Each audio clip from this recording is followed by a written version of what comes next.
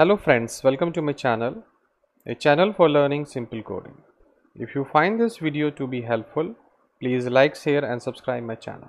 In this video, we are going to learn one more use of useEffect hook in React with TypeScript for fetching a RESTful GET API data from a server by using AXIOS library. For that, I create this component here and I imported here also in app.tsx. Now here we try to fetch it and use the useEffect function. For that, here I need to create first of all the state variable of fetching a user's information. So I say const, then I say users, then set users equal to use state, and here we need to specify the value of that we want to fetch. That would be of array type, that we want to fetch array information. Now this information is coming. Now we have to use useEffect. So useEffect, here under this useEffect we have to call a method, arrow method, and we have to specify condition that we want to execute it once. That means we want to use it like component did mount, and here we need to use AXIOS library. So first of all I need to import it, AXIOS from AXIOS like this. And if you have not installed this library, so you can install it also. You see it's saying that is not never declare, so we need to install it. For that I create one more command prompt, and here I say npm I or install AXIOS, and we just install it. You see it is installed here, so we just remove this command prompt. Now still we have the library because we have installed it. Now we have to use it, AXIOS.get, and here we need to specify the API from which we want to fetch data. So already I have this API which having a data, so I copy this and I just paste it, and then I say then, because it's a promise based library and we have a catch also. So under the then also we need arrow function that will response after fetching data. If there is an error or API is wrong or there is a problem, then error will come. So if error is there, then we say alert, and we will display error because error will come here. So that error we will display here. But if we have a data, so what I do here, I say that set users, and that users would be of response dot data. And where is response? Response will come from here. So that data we will set in this array. We save this. Now we have to display this, or we have to display here. So I say that h2, and I display here that user information like that. Now we have to create a table or display this. So first of all I say user.map, and under this map we will display again and again. But here first of all I need to create table, so I say table, and under the table I need to create a head, so I take t head first of all.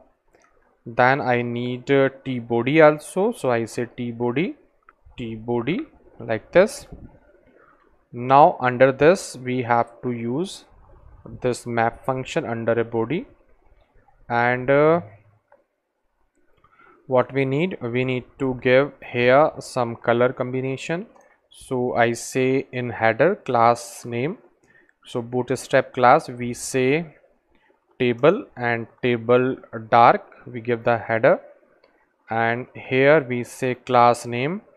So I say table, and table we say success. This is a color combination, and here I need to use tr. Under this tr we need had th, and here I say user id, then I say th username, and then we need to display user photo. Like this, we have lot more data available in this API, but we need only three. That login means name, then ID, and then we need this image, which is the URL for image that we want to fetch. We can fetch all also, but in demo purpose I am taking three only, and we will see the error also. But here you see in map we have arrow function like this, and under this arrow function we have user, one single user. Then here we need to create a row, so I say tr.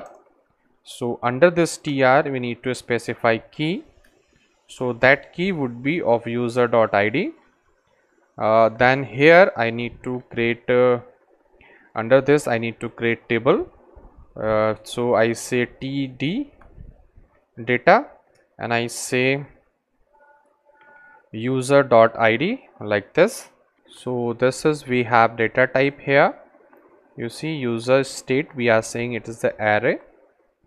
So now what we do, I just once again I create one more field, and here I specify this user dot login as a name.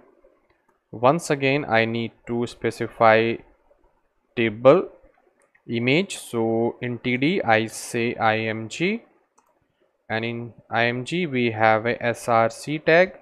Under this src I have to specify user dot avatar underscore id, that is image. Then under this image I need to close this, and we have to specify width, that would be of 100 pixel. Then I need to specify height, that would be of 100 pixel, and then I say alt alternative, whatever I want to display. I say here pic is not found. So we have this way. Save this. So we have all this information right now like this, but we having error here, that constant user never this is, we have the problem we have because it's a TypeScript, it is not a pure React application. So before using this use state variable, I need to declare it.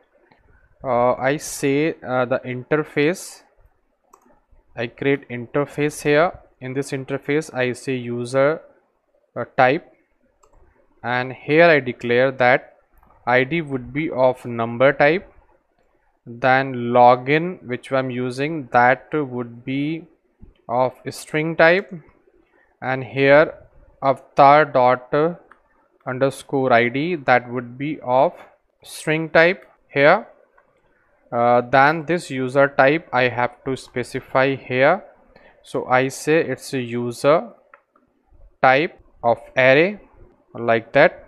So I save this, and you see that we having a problem here, so we have to check this once again. So I need to return it, so in place of this I call this, and then I remove this, and then I use it after this one like that. Save this like this, I save it. So now I need to I need to pass this also pixels in double quotes like that. I save it. So we have width and we have, so src we have, then width and height we have in image. So we say width equal to this and height equal to this and save this. You see everything is okay now, and we try to see the output here. I refresh it. You see that we have not having image right now, so we just handle this also, and we need the bootstrap classes also, that we have a problem here. So for that the color combination what I require here, table is not working, then we say here, so the bootstrap is not working, so I need to check whether we have bootstrap installed.